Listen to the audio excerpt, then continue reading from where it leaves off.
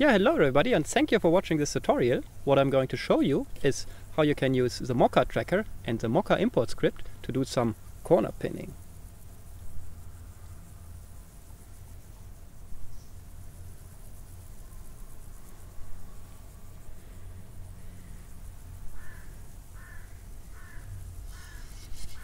The only thing that you really have to take care of is that you don't, by accident, destroy your image.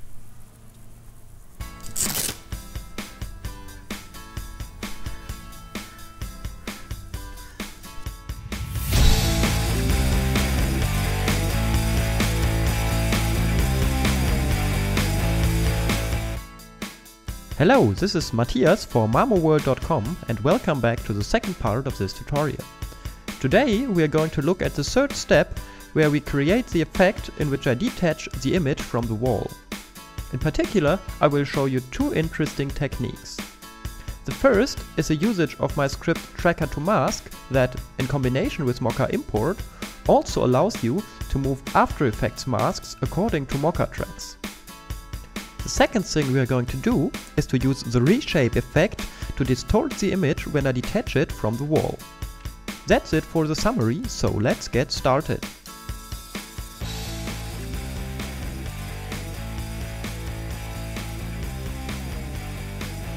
Okay, so welcome back to the second part of this tutorial, and now you can see I have already opened here the project from the last time where the corner pin in the first part is already done, and now the only part that is missing is the third one where I here destroy the image. Okay, and for this I have already prepared a background texture, so I drag it in here and put it in front of the other ones.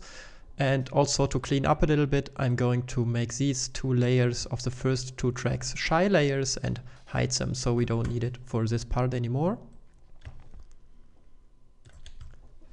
Okay, now I place this layer roughly where it should be, and then I duplicate my plate and put it in front of the texture. And now we cut a hole into this duplicate. This is the main idea of it. So can just roughly draw a mask here where the wall should be visible afterwards, like this. And then with M I reveal the mask properties and go to subtract.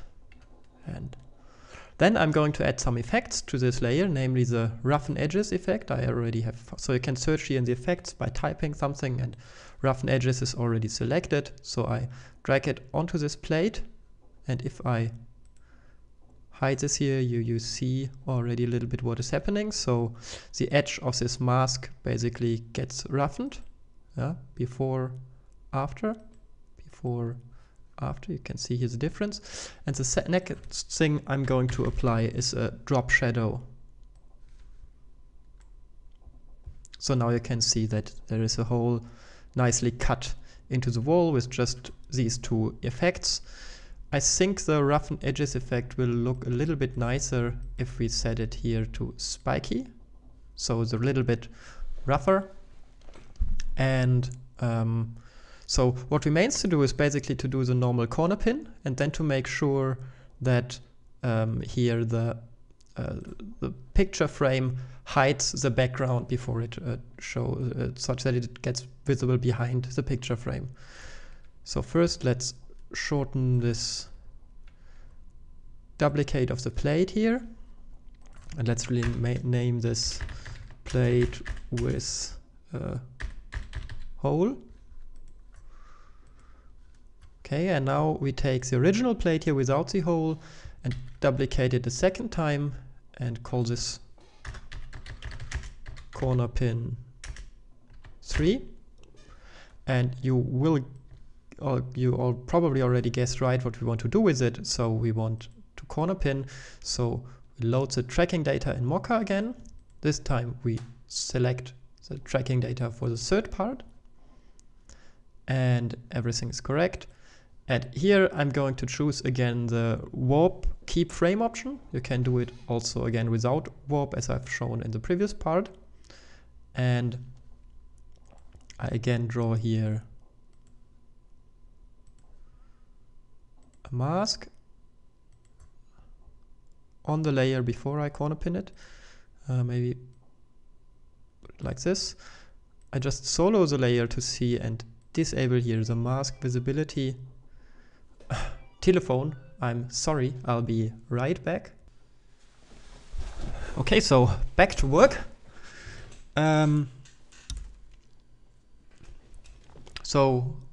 Right, corner pin. So I hit MM to feather the mask. Now I can see how much I can feather it such that the image stays entirely unfeathered, but the border of it has a nice feather. And next thing I can do is to apply this red giant warp again with the keep current frame option. So apply. Now we have a nice corner pin here.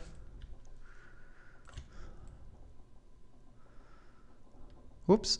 And as you noticed, I forgot to enable the freeze frame. We can also do this afterwards. So just right click, go to time and freeze frame here on the first frame. And now you can see that it nicely moves. The only thing that is not yet that nice is that here part of the picture frame gets already disappears or too soon. So what we can do about this is that we again duplicate our plate, shorten it to the appropriate length here, and put it above our texture. And now what we do is actually going back to this first frame here, drawing a mask around it.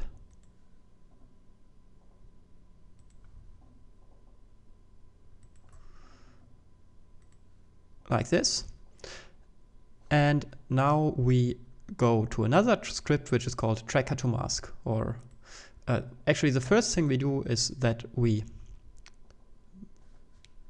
with this layer selected, choose another option of Mocha import, namely 4 AE track points from corner pin points, which does the following. It just, if I hit apply, it generates on this layer track points. So you can see here now I have a motion tracker with Mocha corner pin track for track points. And these track points are basically now the same as usual After Effects track points, and you can use them with my script tracker to mask. So what does tracker to mask do? It moves masks according to track points. And this is exactly what we want to have here, namely we want to move this mask here with our track points. And so what I do therefore is I select this yellow mask. You can see here currently it just stays fixed. Yeah? And I select these 4 track points. And now I go to tracker to mask and hit this button here that says forward. So from the current point on to the right here in the timeline, move my mask that I've selected according to the track points that I've selected. So just click here. Oh, and it complains that, so tracker to mask operations are always limited to the work area, so make sure that your part here that you want to work on is contained in your current work area. And now we hit here. Now it computes for a short while, and what we now have is our mask nicely moving with the track. So now I can see this looks now much better. Here it's still not perfect, so I guess it can be a little bit better by feathering this mask a little. Maybe like this. But anyway, it doesn't need to be too precise because it will be very fast. So it will not really be noticeable, so not such a big problem. The last thing that needs to be done then finally is that we have some kind of distortion here when the image gets removed.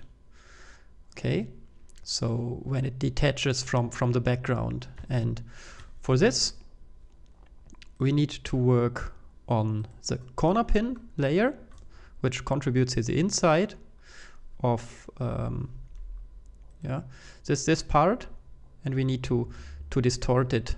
And how do we do that? Well, first of all, we again need some masks on this layer. The first mask we need should exactly have here the shape of the inner part, so of the image inside the picture frame, like this. And we call this mask outer mask, and then we have an inner mask that can be of some kind of elliptic shape, here like this. So we can move it in the middle of the picture, maybe like this. And we call this one inner static, because this one will not move. And then we duplicate it and call this one here inner moving. So we again want the inner and outer mask here to be moving, and we again can do this with tracker to mask. So here we already have our motion tracker. It doesn't matter that it lives on a different layer. You can just select here the 4 corner pinpoints and the outer and inner moving mask. We just hit here again the forward button. Wait some time until it's finished.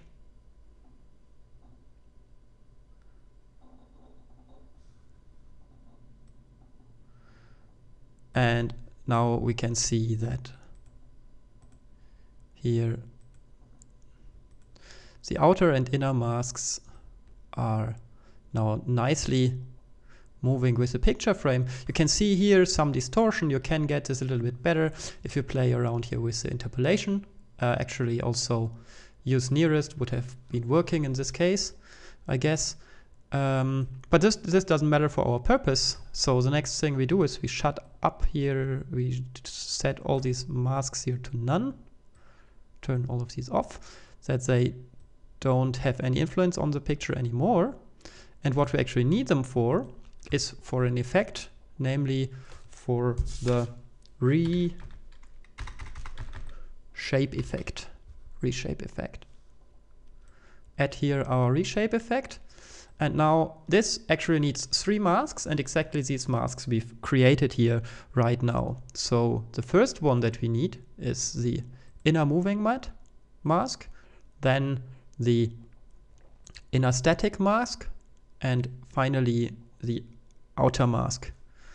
And what we can now do is basically we move from the moving mask here, or we warp our image from this moving mask to the static one. And what is moved? Well, everything inside of this rectangle here. Yeah, you can see if I go here with percentage higher, that the mask moves towards, the image moves towards this upper mask, or everything that was here in the lower mask travels towards this upper mask.